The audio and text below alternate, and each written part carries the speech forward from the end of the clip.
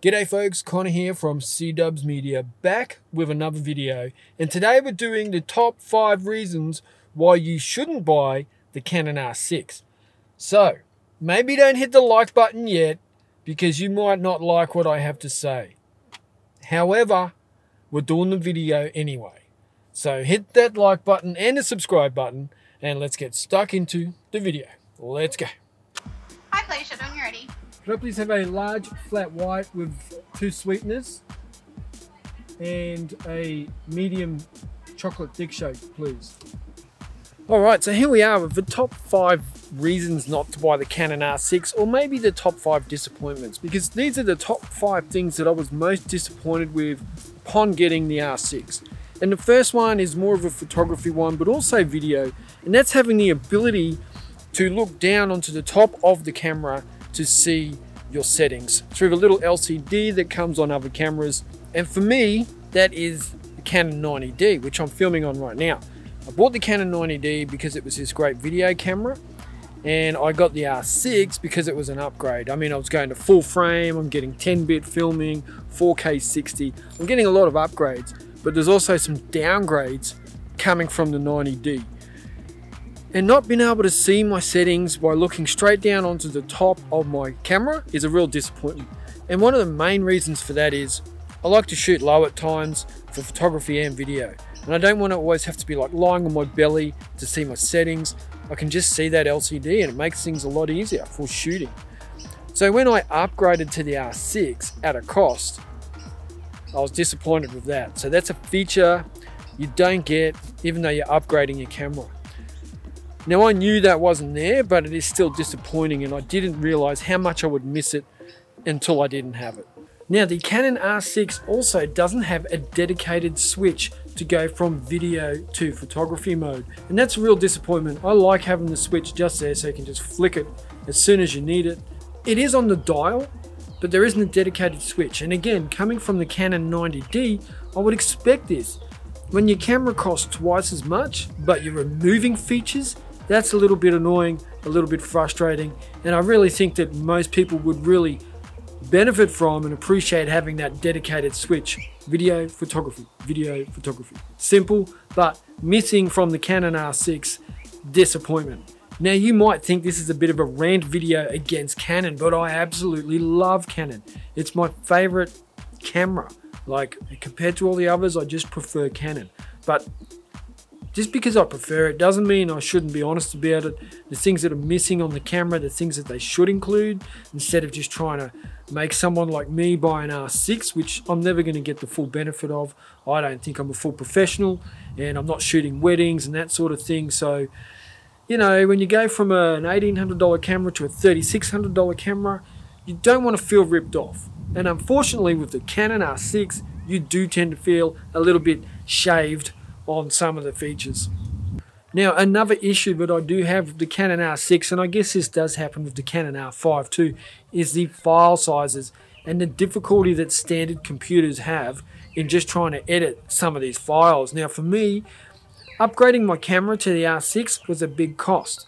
Having to upgrade my computer now as well so it can handle the full features of the R6 is a pain in the ass, and I really don't think that that should be the case. I think Canon could do some software enhancements here and get that file size and bitrate down a little bit so that we don't have these problems.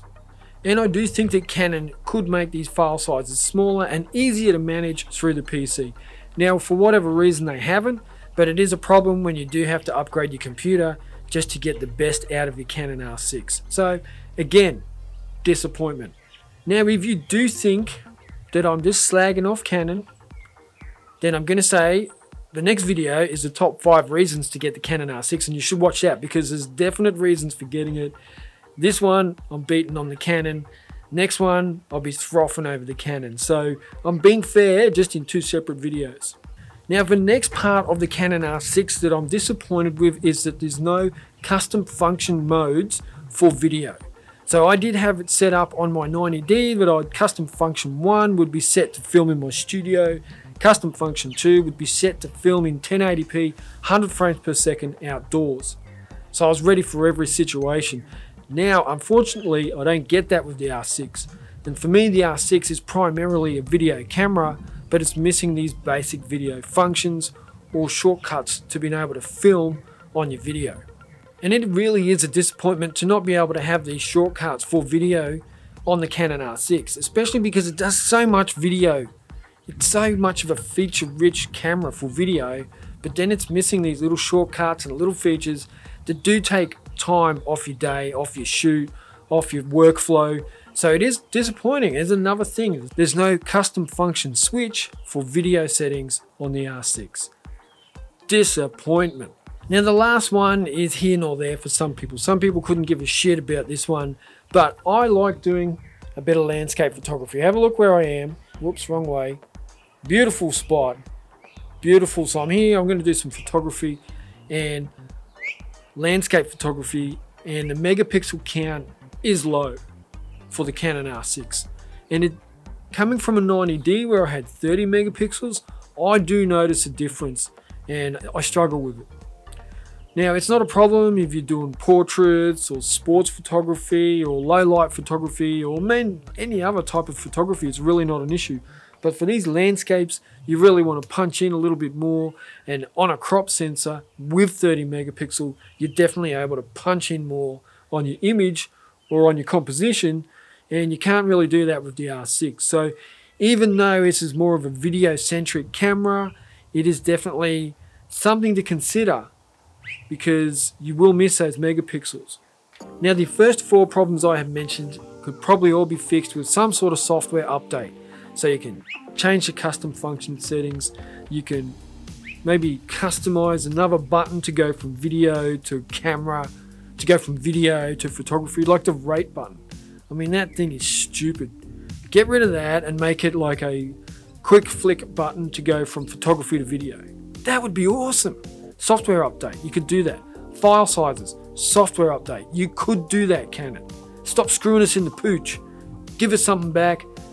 We've spent a lot of money on the R6, and yes, it is awesome in many ways, but it is also a disappointment in many ways.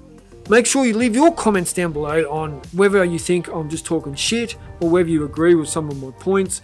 For me, they're valid points. I miss them all. I really miss them all. And it's why I'm not getting rid of my 90D. I'm going to keep the R6 and I'm going to use it all for video, but the 90D has its place in my life and it will not be going anywhere. It's staying with me.